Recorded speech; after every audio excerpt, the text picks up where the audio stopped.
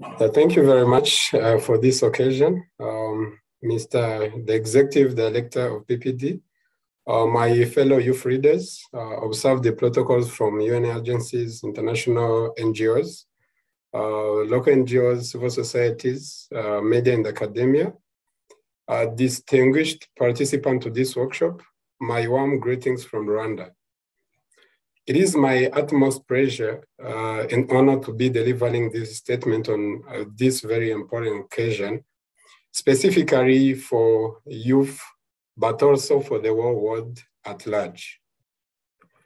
I would like to commend such a great initiative for mainstreaming youth engagement and leadership through South-South cooperation to push forward the ICPD agenda on all fronts during the COVID-19 crisis from PPD and UNFPA.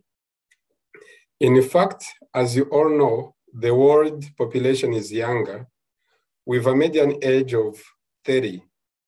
This is especially much reflected in the developing countries, where in Africa, the median age is 19.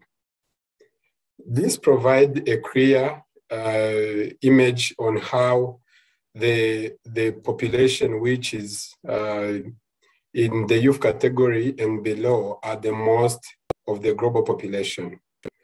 The sustainable development can never be achieved if the major population is left behind in one way or another. The ICPD agenda efforts will only be achieved if we put young people at the center to drive the commitment which have been made at the Nairobi Summit on ICPD 25. We commend different countries, agencies, institutions and organizations which took into consideration the meaningful and inclusive participation of youth in the process of designing and developing their different commitments made at Nairobi Summit.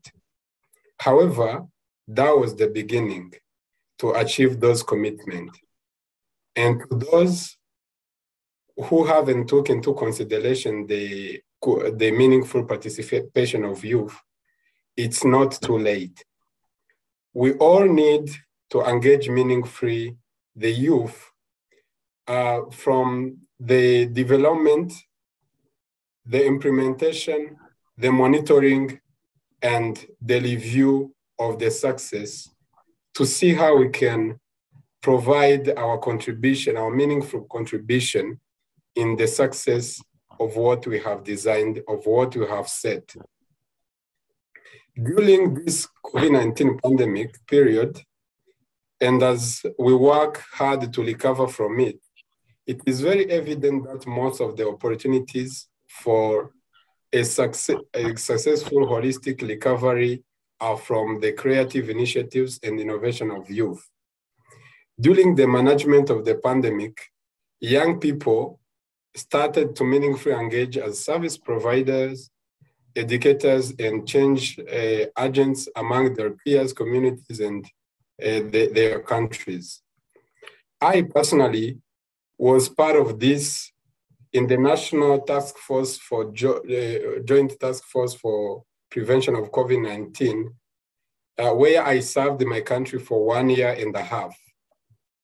The tasks that I was combining with my responsibility as a country director of AfriYan Rwanda to advance sexual reproductive health and rights, gender promotion among adolescents and youth, plus their empowerment, as the pandemic did not stop different issues that the young generation is facing, but rather it worsened them.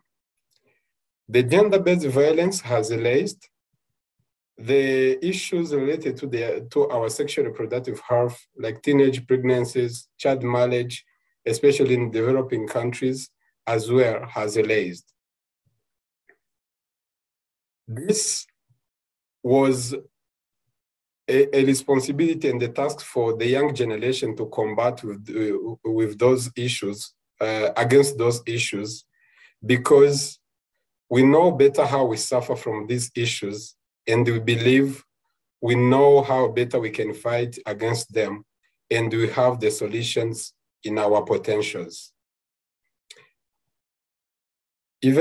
However, the COVID-19 crisis has shown the needs to everyone, especially policy and decision makers, to leverage the potentials of adolescents and youth to accelerate the achievement of global and regional agendas. This was following the low level of engaging the young generation in finding solutions to most of the issues that affect them. It has been a lesson to most of the decision makers to increase the level of engaging youth in the aspect which is meaningful and inclusive. Today's workshop, as it has the majority of the young leader, it brought us together to see how we can reflect on how we need to better be engaged toward achieving the regional and global agendas, especially the ICPD agenda. In Rwanda, I commend the leadership under His Excellency Paul Kagame, who has shown the vision on how we need to engage young people successfully toward accelerating the different agenda toward the development that we want. If we wanna develop quickly, if we wanna an accelerated development, it can't be possible if we don't put youth at the center. I am sure that youth have the potential in themselves, they have the solution in themselves. We kept seeing it, especially in this COVID-19 crisis. Young people have dealt with a lot of issues from different aspects, from different sectors. And if we want to achieve the ICPD agenda very quickly and successfully, we need to place young people at the center. Let us make effort, let us make commitment following the commitment that we have made at the Nairobi Summit to harness the potential of young people in our respective countries to see how we can accelerate the achievement of the commitment that we have made.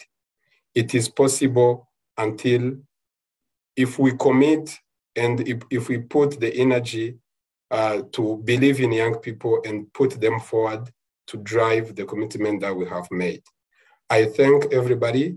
I thank PPD and UNFPA who are always looking forward to engaging young people and who are always counting on opportunities that can meaningfully engage young people to achieve what we have committed at the Nairobi Summit on ICPD 25. I thank you very much, and I thank my colleagues, the young people who are present today. I hope the deliberation of today's workshop will be a success. Thank you very much.